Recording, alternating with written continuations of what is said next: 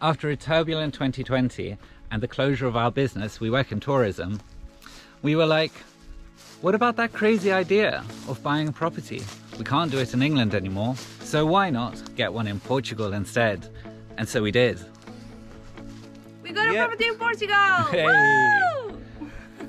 We are Omar and Andrea, and while our tour company is on standby due to current events, we have escaped to central Portugal to build our dream home closer to nature. We call ourselves Indigo Travel, so we found it appropriate to name this channel the Indigo Escape.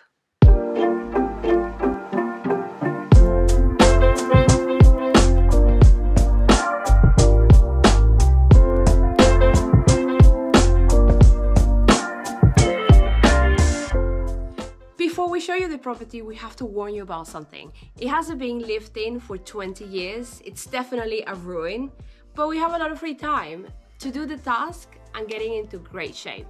So this is the first project of this magnitude we have done ever, but we're really excited about it. So come on, see the house.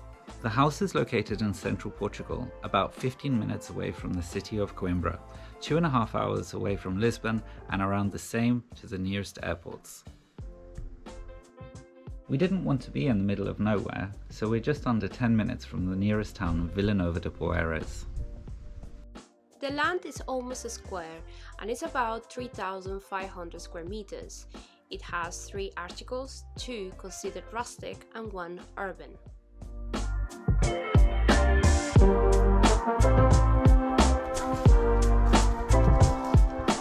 We'll tell you about the outside of the house first. We have the Ada area, the granny annex and the actual land.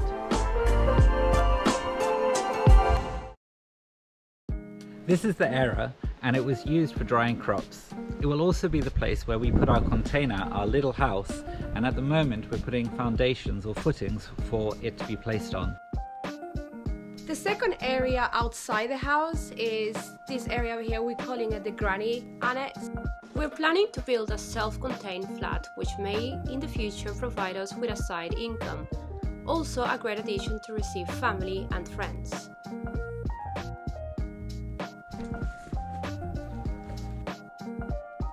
Here we have the land. To be exact, it's 3,490 meters squared, and the soil is incredibly fertile. It's got fantastic solar exposure, and we've got a very big variety of trees here.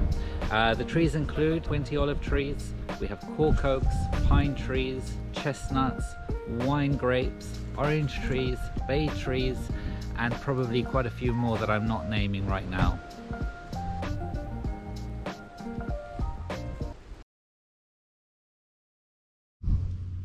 So over here I found an owl pellet, and basically owls, they'll come over and eat lots of mice, digest them, and they can't digest their bones or their fur, and so they cough it up like a giant hairball, and it's a good way of knowing what kind of little wildlife lives in your area. Is if you find these, it's much easier to survey the small mammals that live on your land. And so if I was really eager, I would tear this pellet apart and analyze all of the skulls to see what kind of mice I have. Sure, why not? A hobby. Okay. So here we have the entrance to the courtyard, and I wanted to show you one of the walls that needs attention. Over here you can see it's collapsing, so this wall would need to be taken down eventually and rebuilt, but luckily in Portugal things like that aren't that expensive.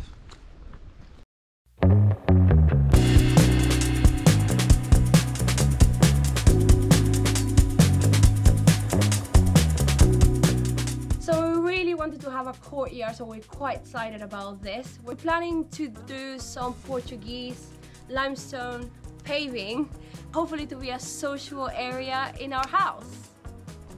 Here we have what I like to think of as the chill out area. We're going to have hammocks, we're going to make the water tank over there into a nice little swimming pool.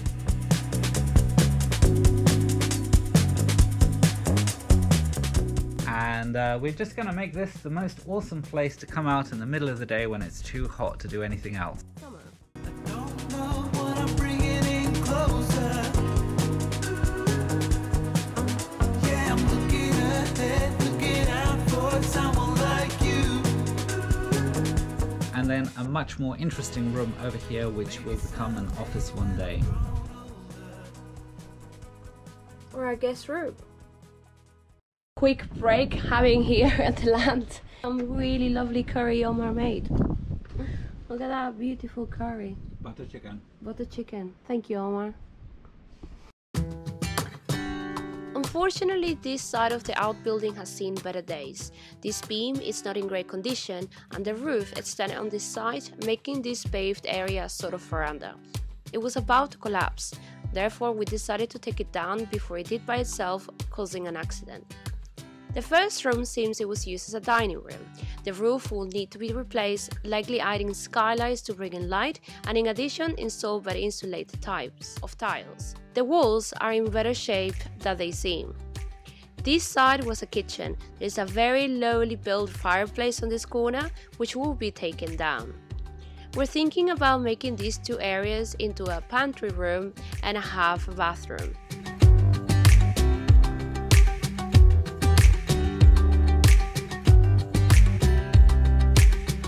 This side will be united with the larger part of the outbuildings coming next. There is a stone oven at the end of the room, some suggesting to keep it, but we aren't convinced yet if restoration will be worth it.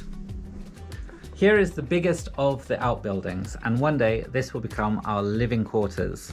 So we plan on making this into one giant room which includes a kitchen, a utility room, a toilet, a lounge, and possibly another room, we're not sure yet. Now this wall over here we plan on bringing down and putting in some French doors so we can outlook towards the land. And then over here, this wall we're going to take completely out, and so the next room will be absorbed into this room and we'll have a much bigger space. I'm going to show you what I mean with the French doors.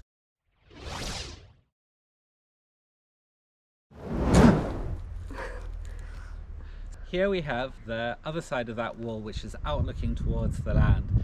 Here it is.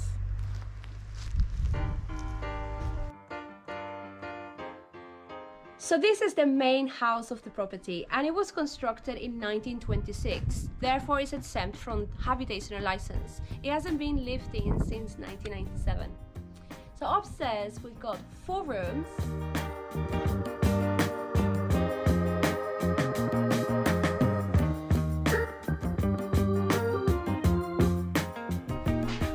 Once we've settled in the container on the area, we plan on transforming this room into something more suitable for living. We had to take the ceilings out because when we first arrived here, we noticed there were a lot of leaks, and so we pulled the ceiling down and we rejuggled all of the tiles to stop the majority of those leaks. We plan on painting everything and insulating, maybe making a small fireplace, and perhaps even putting our bed in here until we have something more suitable.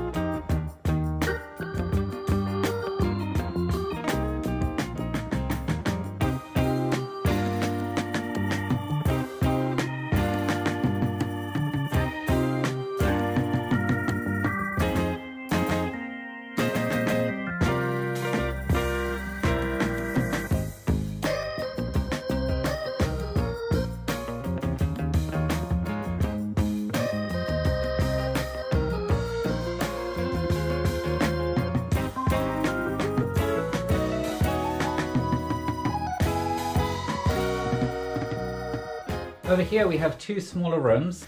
The plan is to make them larger, which shouldn't be too difficult once the roof is off, because these walls over here, they're brick and they only go as far as this floor here, as opposed to the wall over here, which is all rock.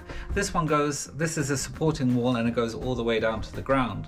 So later on, we're probably going to be looking at quite a narrow corridor over here, 2 much bigger rooms, and then a toilet over here. We're not sure yet whether we're going to put a door. We'll have to ask an engineer and ask them for their opinion before we proceed.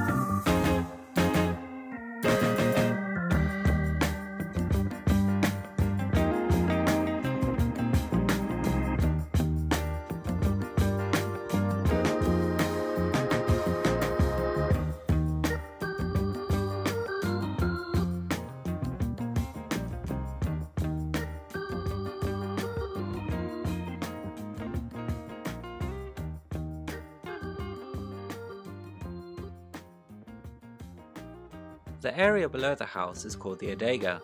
It's traditionally used to store wine. Sometimes animals were also kept here. We aren't sure yet what to do with the adega, so at the moment it will most likely be used for storage and perhaps enjoyed during the summer when it will be the coldest area of the house.